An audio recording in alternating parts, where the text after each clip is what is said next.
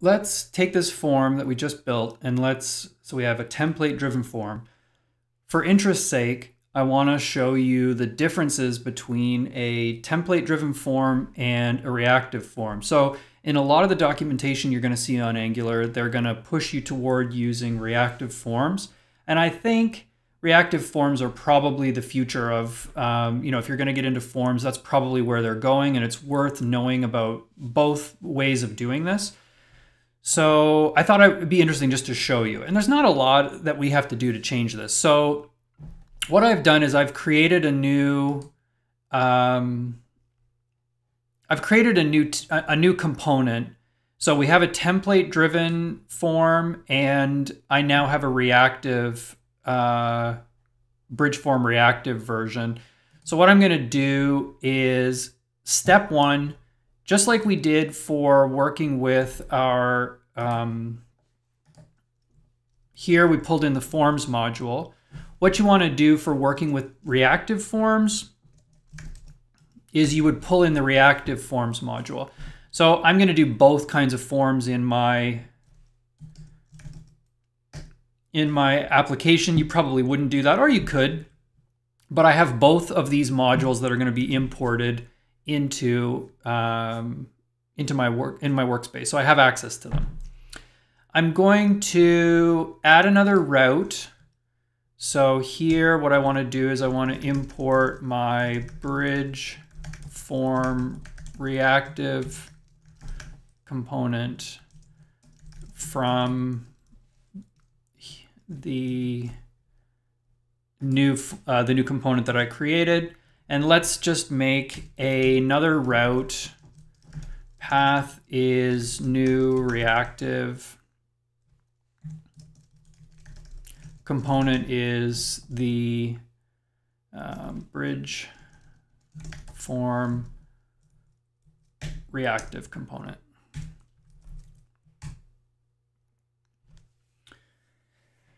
Okay, so let's start out with let's start with the component itself. I want to, if we take a look just for a second, when we built this this is our template driven form. And in this template driven form, we said that the source of truth is here in the template. So what's happening is Angular is going to take care of doing two-way data binding with a component or a control in your form, so an input element, let's say, and it's going to bind it into some member property that you have on your component here, so the ID or the name or whatever. But essentially, the bulk of the work, what's happening is happening inside of the template with a template-driven form. Okay, the name implies it. The name says this is what's going on. So with a reactive form, what we're going to do is, instead of putting the bulk of the work or the source of truth is not going to be in the template, it's going to be in our component. So we're going to define a bunch of pieces inside of our component in order to make this work. So let me walk you through how we're going to do this. So with our reactive component, I'm going to import a number of things. I'm going to import a form control. I'm going to import a form group and validators from the Angular forms. And what I'm going to do is I'm going to define controls, form controls, here in my component. So I'm going to put the machinery for the model inside of my TypeScript file rather than in my template. So step one, I'm going to create a group to hold all of my form elements. So like, you know that in our form, we have all of these different input controls, and I'm going to group them all together within my form. So what I'm going to do here is I'm going to say that my class has something called a bridge form, and it is a form group. It's a group of form controls that we're going to define. And each one of these form controls has a name.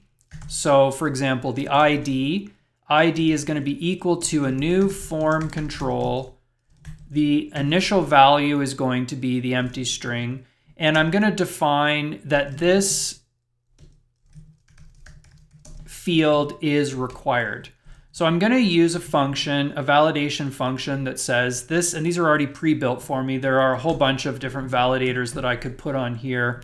You know, if it has a certain length that it has to have, max length, min length, has a pattern that it has to have, whatever. And the one that I want right now is that it's required. So what you're seeing here, let's do another one. I'm going to have the name. Name is going to be a new form control. Empty string is the initial value, and it's going to be required. And again, don't ever copy and paste your code because it leads to bugs. Hopefully I can do it without. So we have latitude, we have longitude, we have the year. And the year is interesting because not only is this thing required, but we also want to have a validator for the pattern.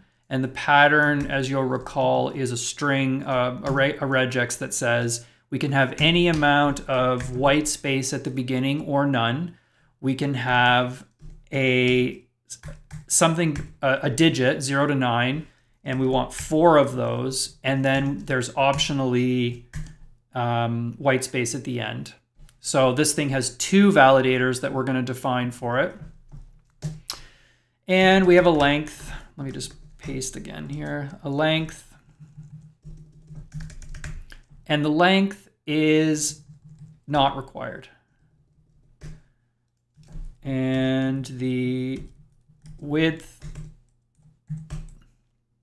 is not required.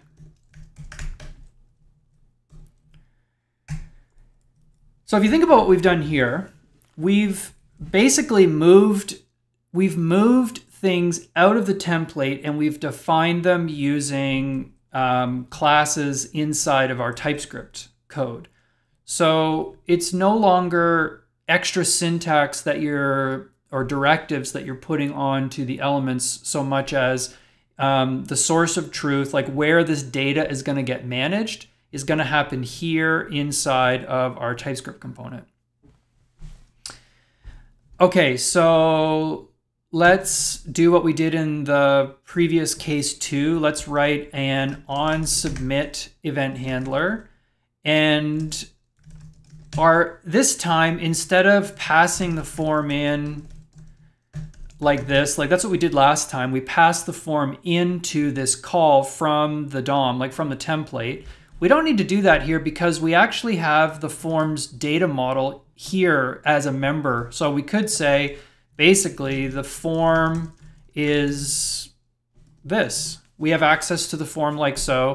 And if I wanted to console log that this was submitted, and we could print things out, like we could print out the form's value just like we did last time. So let's say value is form.value. We could print out if the form is dirty, form.dirty. We could print out if it's valid, whether it's valid, stuff like that. So all of these different properties. So the form has all different things that we can extract from it when we want to submit it. But what's different is that we're not having to pass it in as we're not having to pass the reference to the DOM element into from our template side into our code. We have it. We have it. It lives on we have this form group that has all of these different form controls that are inside. Okay, so that's how it looks on this end. So what we need to do now is we need to make some modifications to the way that our template looks. So let me save this. Okay, so let's just copy this whole thing over to our reactive component.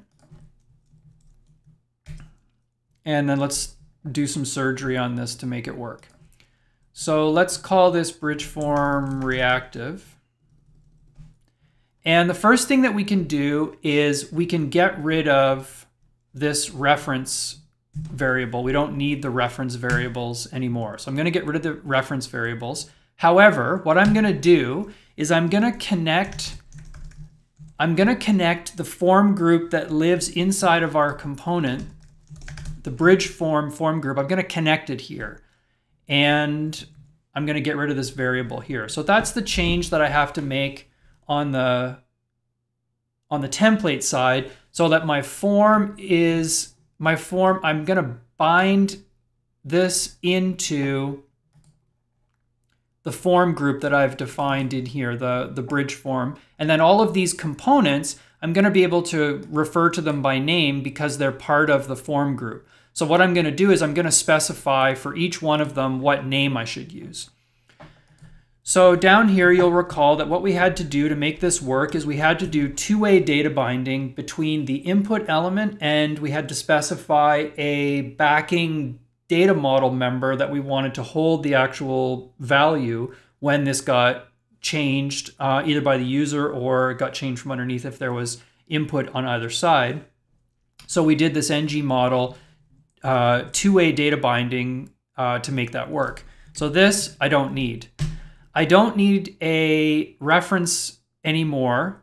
So here, bridge ID, ng model, I don't need to do that anymore, but I do need to do something. I need to say that the form control name that is going to be used for this input element is equal to ID. So what that means is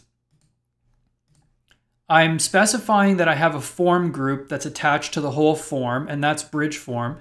Within the form group, I want to use a form control with the name ID. So that's how it's gonna do the connection. It's gonna work backwards out, not from the template, but from the component. So I basically need to do this change all the way down. So I'm gonna get rid of this. In every case, specify the form control name.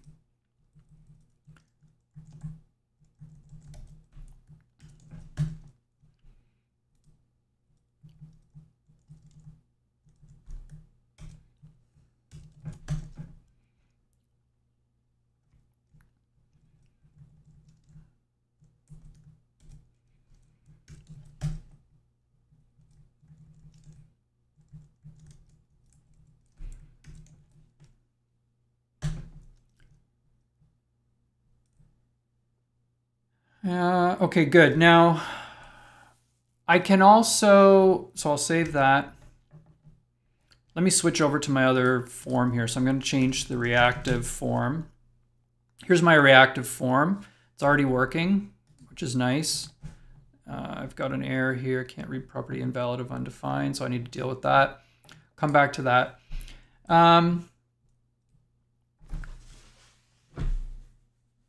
Let's do one more thing. So in our TypeScript here, we're specifying the validators on our form controls. So this is required, required, required. This is required. It has a pattern, etc. So if I want, I could strip that off of these in the template. They're not really necessary because it's going to get managed. I don't need this pattern. I don't need required. So my template can be simpler as a result.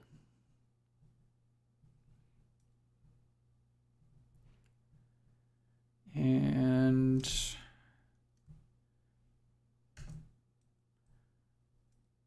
yep. Okay, that's good. I just paused there for a second so I could debug the error I was having. So now all of our form control names have been entered and this is all working. So if I, exactly as I had before, if I start down through this, give it a name, this is fine, you know, ID is fine, name is fine, latitude, longitude, my year, I have to have 4 digits. As soon as I get 4 digits, 2020, if I have spaces, etc., 2020 is good. And I can submit this and I get my values back again too. So you can see that very similar to what we had with the template version. I can see that my form is valid. I can see that I have all of the values that have been entered here, any of the ones that have been given. So, you know, at this point I could submit this to a server or further work with it to do whatever I needed to do with it. So I haven't had to make tons and tons of changes for this to work. It was a matter of bringing in the reactive forms module and working with form controls and form groups inside of my component, as opposed to having those implicitly get created by Angular when it sets up the directives in the template version, and specifying any validators that I want. We could also do custom validators, which I'm not going to get into right now. There's a lot, you know, you could take this a lot further, but I've got a number of validators here. Some of them don't have any validators. And I'm connecting everything up by specifying the form group that I'm using, and then which control, the name of each control within that form group that goes, you know, this particular input I want to be connected into that form control in my component. So slightly different orientation for how the data goes. I think the template ends up being a lot simpler. To me, the more you can do in your component, in TypeScript, etc., I don't know, I find that a lot clearer rather than having all kinds of syntax inside the template, which, you know, these directives can get a little bit hairy trying to remember them all. I modified things down here slightly. So my errors, the only real difference that I had to make was that I'm reaching into the bridge forms set of controls, because the bridge form is a form group. And so it has all these controls, and I'm getting them by name and then checking to see if they're valid or checking to see what the error is to be able to show those error messages. Okay, so I'll pause there, and I want to do one more iteration on this form, and I want to show you how you could use pre-built components. I'm going to look at working with the material, the form fields that are available in the material components. And yeah, we'll play with some pre-made ones instead of having to do them all ourselves.